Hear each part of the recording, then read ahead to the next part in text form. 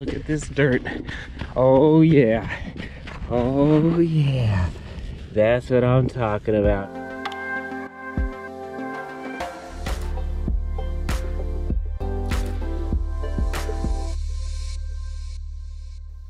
"12 hours ago."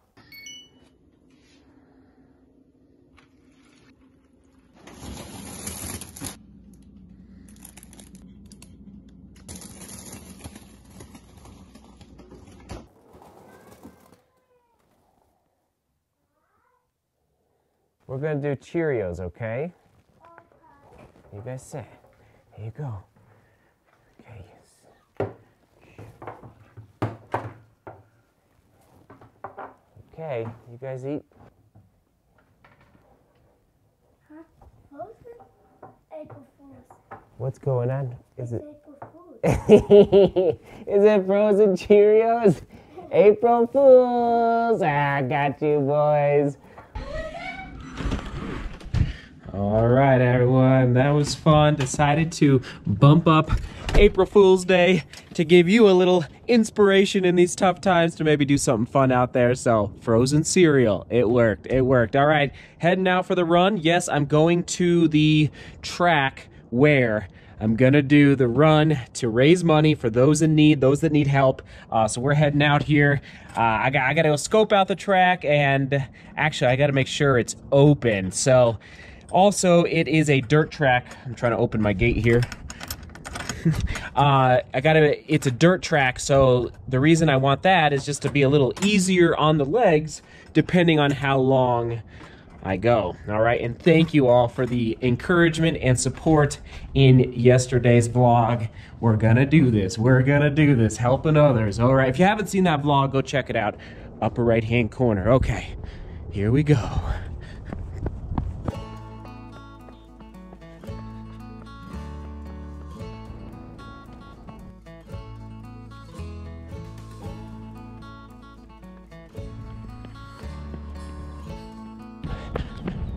Is it open? Is this track open? I need a track for those laps.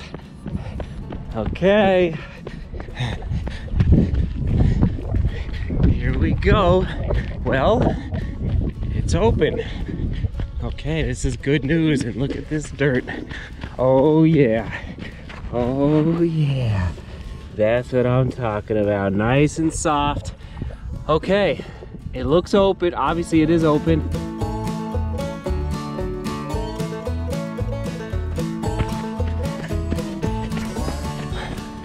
Perfect. Perfect. Oh my goodness. It's open. The dirt is soft. And we're gonna help people keep a roof over their heads. I'll get you the dates and the details very soon.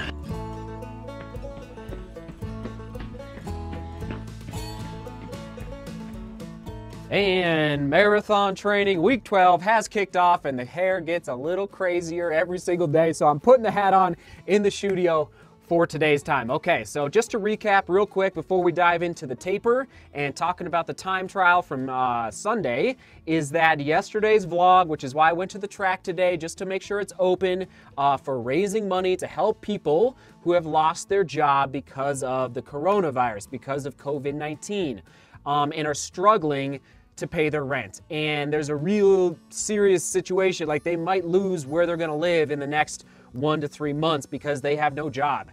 And so the emails are coming in. So if you are in that situation, you lost your job and you might lose where you're gonna live, email me. There's my email. We wanna help. And on that note, I'm blown away down in the comments from yesterday's vlog, also on Twitter.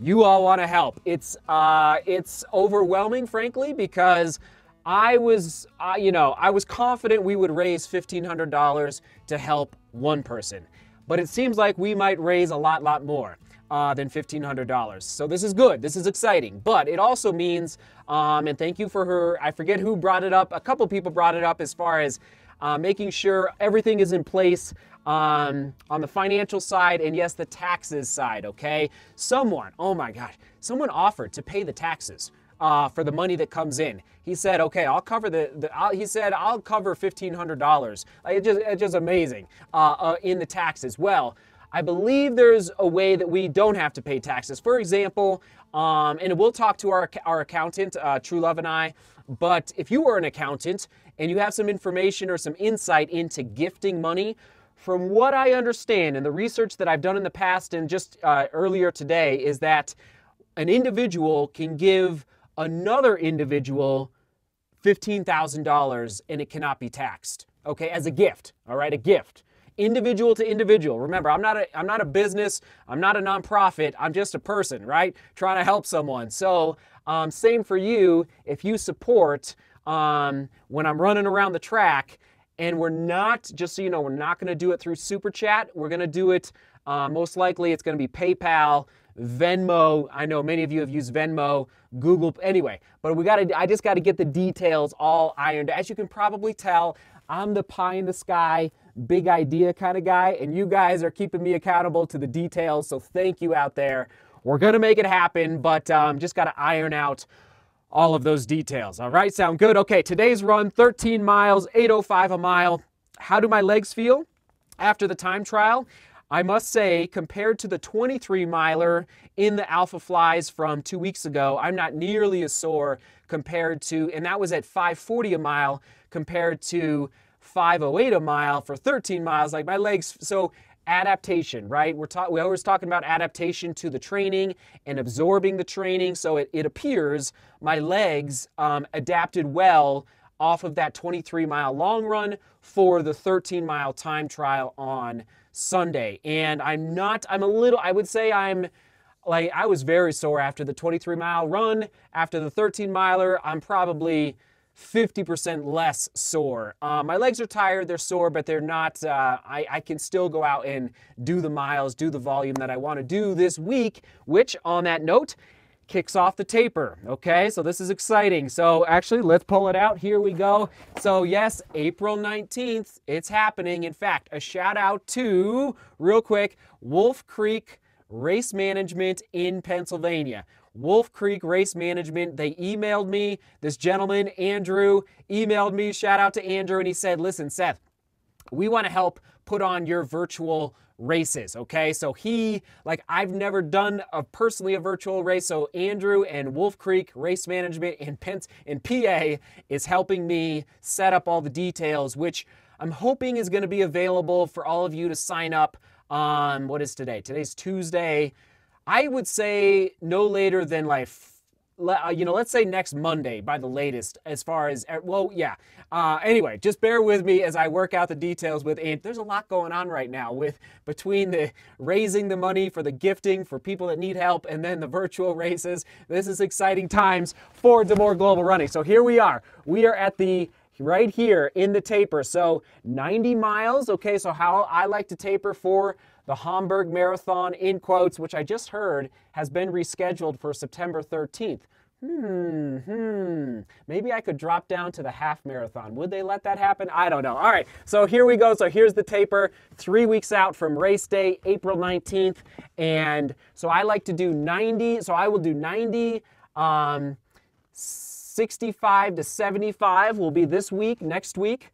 And then race week, what I like to do is 20 to 30 miles, depending on how my legs feel, before race day. So usually a marathon is on Sunday, so the 6 days leading up to race day, I like to do that 20 to, so about anywhere from 4 to 6 miles a day, roughly. Just nice and easy, doing strides, getting the legs nice and fresh.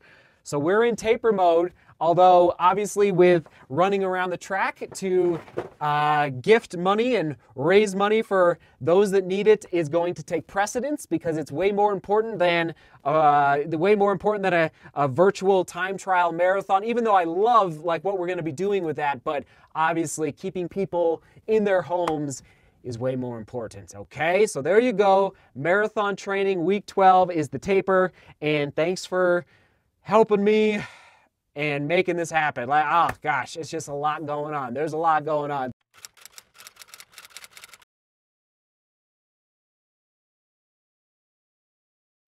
So you all rock. That is it for today. Gonna call it. Go in, help mama with homeschooling, because that is our new reality right now, right? So all right, everyone, we'll toss it back to yesterday's vlog where I explained in more detail the lapping and the raising the money and helping others. And again, make sure you email me if you are in a really tough situation right now, okay? Seek beauty, work hard, and love each other. You guys are the best. See you tomorrow.